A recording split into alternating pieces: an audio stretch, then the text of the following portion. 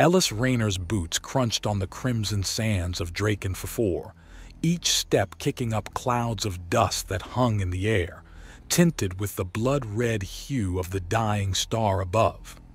Ellis, his silhouette dwarfed by the towering form before him, stood his ground, his very human vulnerability on display against the backdrop of an alien world. The Drakonian before him, a creature of legend, rose like a mountain, its scales shimmering with the unforgiving glare from the twin stars of the system. A clawed hand, each digit the size of Ellis's arm, curled slowly into a fist, a silent testament to the forthcoming reckoning. The Drakonian's eyes, deep pools of molten gold, held no malice, only a solemn duty to the ancient codes of its kind. The humans had come with their dreams of progress encapsulated in steel and combustion, but they had awoken something far greater.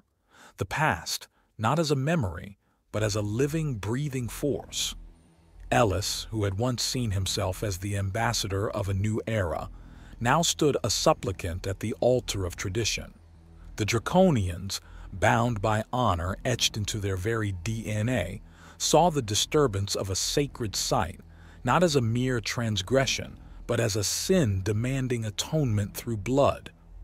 Ellis's heart raced, a drumbeat of anxiety that he struggled to quiet within the cavernous confines of his suit.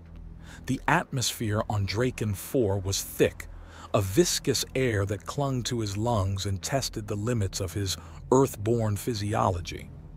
As the leader of the human mining operation, Ellis's role had unexpectedly morphed from that of a pioneer to a penitent, a shift that weighed heavily on his shoulders. His breath came in shallow drafts and his pulse throbbed in his temples, a symphony of human frailty. The Drakonians had a civilization that stretched back eons, their honor code as unyielding as the bedrock from which it was hewn. To them, the humans' infringement, the desecration of an ancestral tomb, was a sacrilege that could only be cleansed by the old ways. Ellis had never intended to become an expert in alien customs. His job was to oversee the extraction of precious minerals. Yet, here he was, fluent in the symphony of growls and gestures that comprised the Drakonian language, a language he had come to understand as well as his mother tongue. His dedication to their ways had been a labor of respect and necessity. It was this hard-earned knowledge that now stood as the only barrier between him and destruction. The High Council's decree had been succinct, a trial by combat, a ritual as ancient as the cliffs that framed the horizon. Ellis remembered the first time the council had presented the edict, a scroll inscribed with the sinuous script of the Drakonians. The characters seemed to dance with a life of their own, each line a story, each curve a legacy. The weight of that moment had settled on Ellis's chest, a burden that had not lifted since. And so, Ellis found himself in the arena, an amphitheater gouged into the landscape by the relentless winds of time. He faced Goliath, the paragon of Drakonian strength, whose name was whispered with reverence and fear. The duel was a spectacle not intended to end in death, yet the disparity in power between man and Drakonian was such that fatality was but a misstep away. The battle commenced with Goliath's roar, a primal sound that seemed to shake the very planet. Ellis dodged a swipe that could have easily reduced him to a memory, relying on his honed reflexes to evade the crushing finality of Goliath's reach. The assembly of Drakonians watched in silent awe. Never before had they seen a human dance with danger with such poise, such audacity.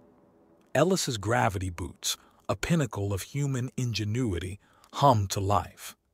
With deft adjustments to their settings, he turned the very pull of the planet into an ally, each leap and bound a calculated defiance of the colossal force that faced him.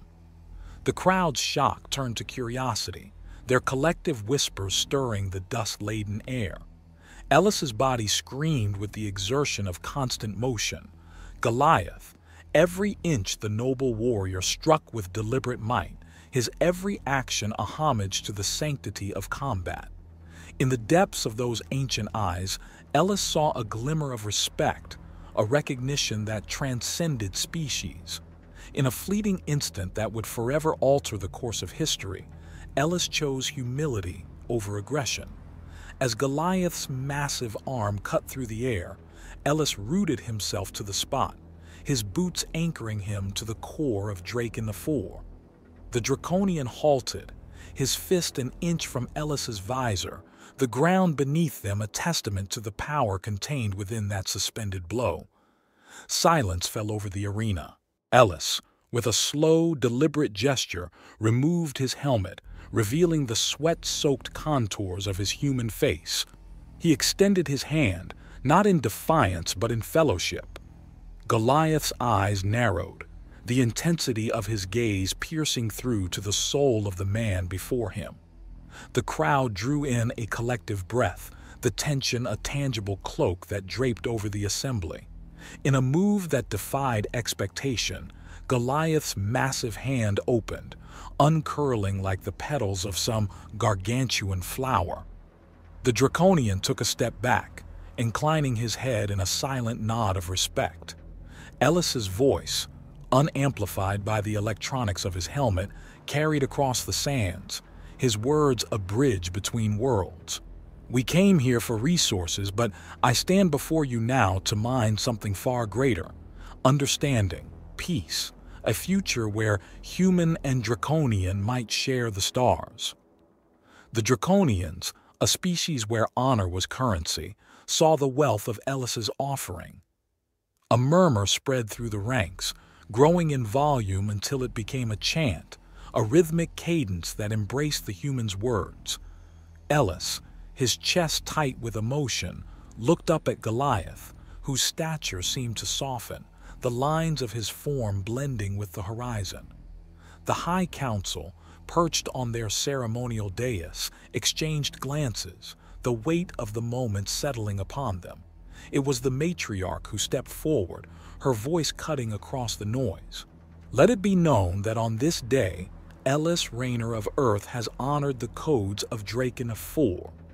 Let it also be known that this human's courage has opened the path to a new accord, an accord that shall be inscribed in the annals of both our people."